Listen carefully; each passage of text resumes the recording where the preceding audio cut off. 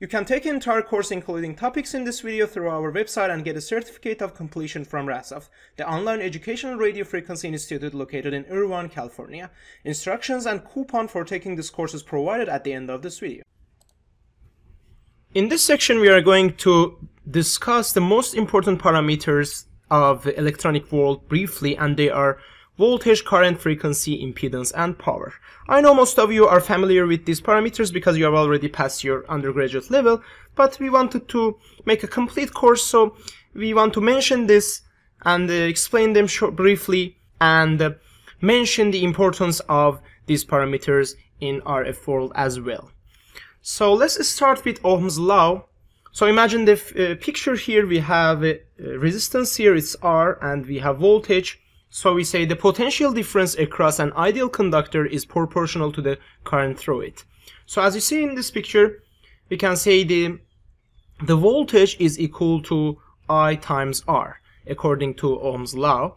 So it means that when we connect this resistance to voltage potential, we will produce a current, and this current is equal to V over R. So we just have to divide the voltage over resistance here. Or we can say V is equal to Ri. So if we have the current and if we have the resistance, we can also calculate the voltage. So what about the DC and AC voltage? This voltage sometimes is constant. So we call it DC voltage or DC current. For example, let's talk about the current. We say in a direct current DC, the electric charge current only flows in one direction. So as you see in this picture, the voltage is only flowing in direction from left to right, and it's not changing, it's always constant, so we call it DC current. But sometimes our voltage or our current is changing. As you see in this picture right side, we have AC voltage, so this voltage is changing and it's fluctuating, and it changes polarity. So we say electric charge in alternating current, on the other hand, change direction periodically. The voltage in AC circuits also periodically reverses because the current changes direction. So voltage and current change at the same times. Let's show the current for the circuit. So imagine we have the circuit and we have AC. So what we expect, the current will be something like this, a bit lower because we know I is equal to V over R. So we are actually decreasing the voltage. So the current will be something like that in sine wave, and it will be varying over time. So this is the current for AC. What about the frequency? A frequency is number of occurrences of a repeating event per unit time. As you see in this picture, we can define the frequency. So imagine that we are assuming 1 second. So when we say unit time means 1 second. And here, for example, it shows that how many times this spring goes, or this object goes down and up in 1 second. For example, if this object is going 5 times up and down in 1 second, it means that our frequency is 5. So it means that, so this object goes down and up. So this is the one. So, and now we go like up and down, and this is the last one.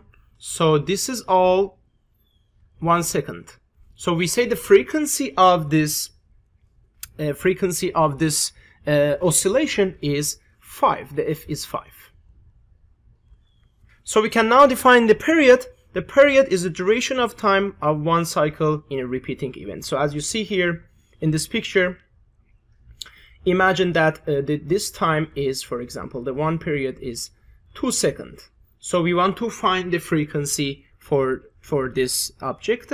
So we say the time period is equal to 2 seconds.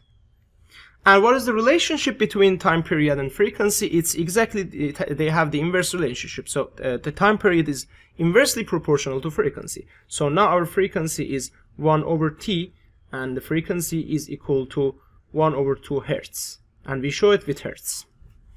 So as a summary, F is a regular frequency. The number of occurrences of a repeating event per unit time, it means that in 1 second. The t is a period. The t is period is 1 over f, and we can define omega, its angular frequency, is equal to 2 times pi times our frequency. This f is frequency here. And also you can see this picture. It's very obvious. This is the periodic movement, so we can show it with a sine omega 0 t. A is our amplitude, as you see, the peak time. The t is the time period. You can assume from peak to peak, or it doesn't matter, from this point up to this point is also a time period, as we discussed before. And what about f? F is equal to inverse of t. We can show it 0 here. So as you see here. And what about the if we want to write this in terms of angular frequency, we can write omega is equal to 2pf. So now we can write f is equal to omega over 2p. So now we can write this omega 0 over 2p is equal to 1 over t0.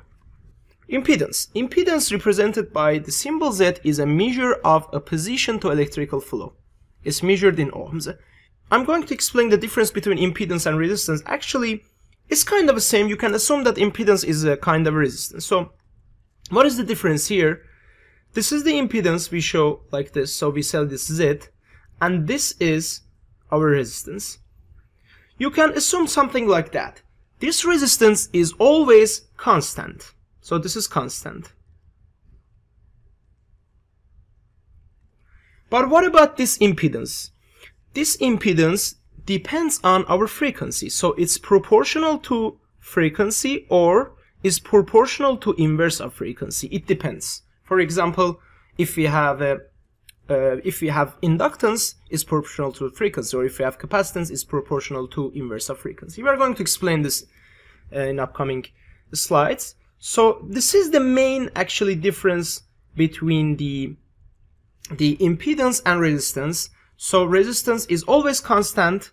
Of course, we are not talking about the temperature. You have to keep this in mind. When the temperature changes, of course, this resistance will change. But imagine that we have a constant temperature here. So if we change the frequency, for example, from F1 to F2, the operation frequency of the circuit, this resistance will be constant.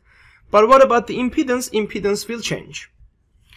So we are going to talk about this in upcoming slides and upcoming sections. You don't have to worry about this, but you have to keep this in mind. So for DC systems, impedance and resistance are the same, defined as the voltage across an element divided by the current. So as we talked before, now for a DC system, it means that our frequency is 0. In DC system, we don't have frequency, so it's constant. Now in the DC system, the Z is equal to R here. Z is equal to R. So basically, when we are talking about the DC, we don't have a actually definition of impedance. We can call it resistance. And impedance in an AC system is measured in ohms and represented by equation Z is equal to V over I. But V and R are frequency dependent. We are going to talk about this in phasor part actually. So now we know that Z is also equal to V over I. So it's basically something like resistance. Hey guys, thank you for watching the entire video. I'm going to provide you with a coupon for taking RF Fundamental Basic Concepts and Components, RA RF 101. So you can get this course from our website. If you go to the page, you just have to select the buy this course and register here, as you see if you're not registered up to now. So you need your username, email, password, and also you have to answer a security question. And then you can press the register button, press the sign up button, and you will be able to register in our website.